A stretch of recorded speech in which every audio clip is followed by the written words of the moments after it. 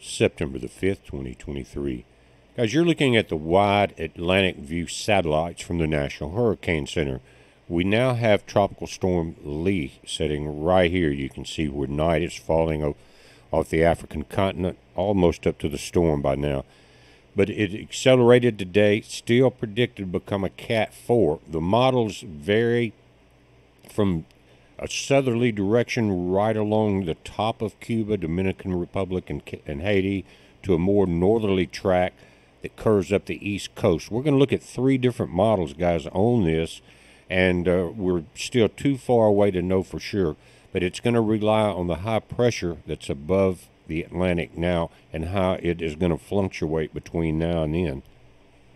And let me zoom this in just a moment. You can clearly see rotation under the top storms. Again, Tropical Storm Lee will become a major hurricane in a few days. And let's take a look at the spaghetti models and some of the other models, as well as the information from the National Hurricane Center out of Miami. And Lee was named this afternoon. This is a 7-day forecast out of the National Hurricane Center in Miami. Lee, or Tropical Storm Lee, now has maximum sustained winds of 40 knots or 45 miles per hour. Central pressure is 1,005 millibars. Movement is west-northwest at 14 knots or 16 miles per hour. Pretty good clip going on there. Let's take a look at what the modeling from the National Hurricane Center is saying only. And this is what they just put out, guys, on 5 p.m. advisory. That's the AST time in the Atlantic. But you've got 45 mile per hour winds, again, speed at 16 miles an hour. And check this out. This is the orange area here, or the gold area, is tropical storm. That's where the winds are at. It's going to be a hurricane by 2 a.m. or Wednesday night, just after midnight. Tomorrow night, a hurricane. And then by Friday on this model, at 2 p.m. Friday, a major hurricane. It's going to escalate into a Cat 4 by all the other models. And again, this does not show the size of the storm, only the possibility of where the center will run through here, either lower than this, or along this line, or along this line, or somewhere in between that.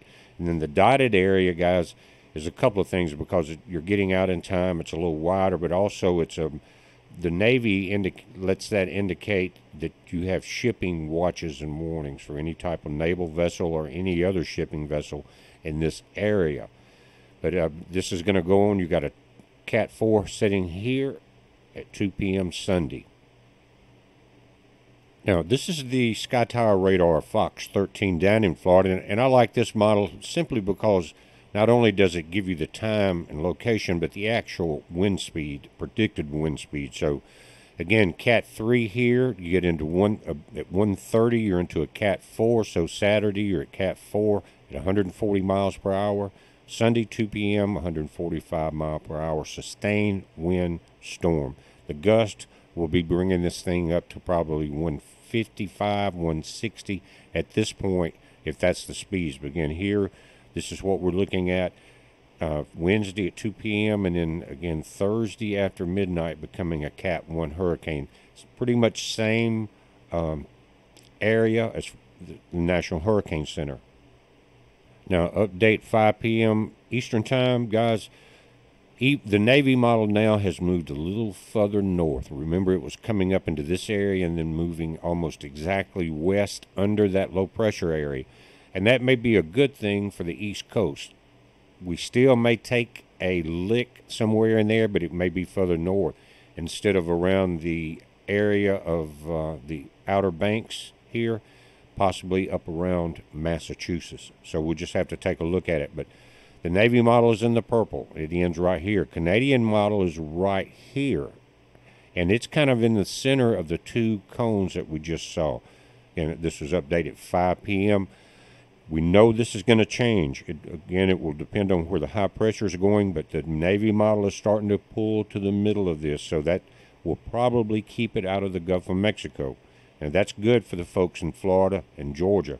But we're going to have to keep an eye on it because it's going to be very strong. And when you get into the Cat 4 situations, they kind of control the high pressure. They can push against it, or they can flow into the area of least resistance. As far as you got a low pressure system setting in that high pressure area, they will fall right into it. Now the models have changed throughout the day.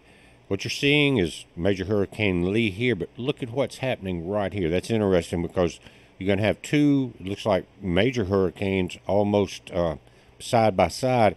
And what's happening, watch how this storm pushes up on the high pressure and creates an opening here.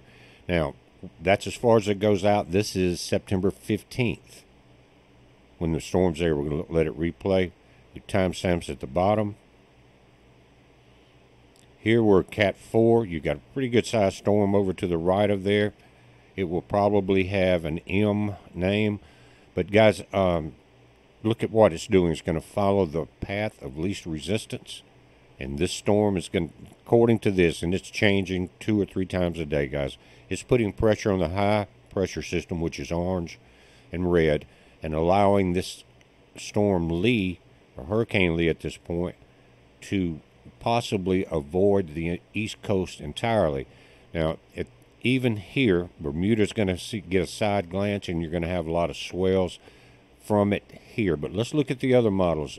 Like I said, this is the 3rd change today. Now, the Navy model is a little further south. Here you got a Cat 4 on the 13th, and that's as far as it goes out. It doesn't go out to the 15th the way the Canadian model does. Notice where your high pressure area is here. If it continues to push upward, and we'll watch what they're saying about the second storm, both are putting pressure here now, but if it were to stay where it's at this point, if it doesn't continue to retreat, then it's got an opening right here with North Carolina, in the North Carolina area. Check it out as far as this opening into the yellow. See that in the green? But if it continues to push up, then we will see it and probably miss most of the U.S. But you do have a low pressure system setting above the high pressure, which could keep it down a little further south. Right there, Major Cat 4 by the 13th. And if you guys are in the Bermudas or along the Leeward Islands, Windward Islands in here, you're going to be getting some weather. But guys, this thing could change very quickly.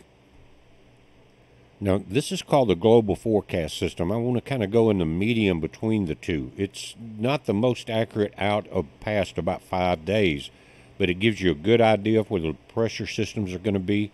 Just check it out. We'll see. Again, we're seeing the same situation. Double storms. This one's not quite as strong, and it's leaving the high pressure over the East Coast.